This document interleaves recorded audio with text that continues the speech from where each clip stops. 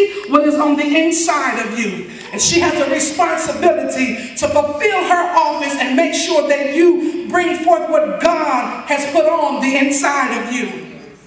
But let me even go back to the book of Genesis, I believe the 3rd chapter. We don't have to go there for the sake of time.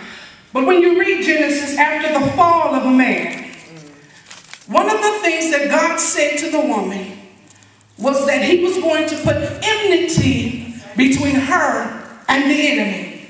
And so every woman needs to understand that there's a reason why you have suffered the way that you've suffered. There's a reason why you've cried like you have cried. There's a reason why people have walked out on you. There's a reason why every woman in this room shares this. We have this in common, that we have an arch enemy who works daily against us.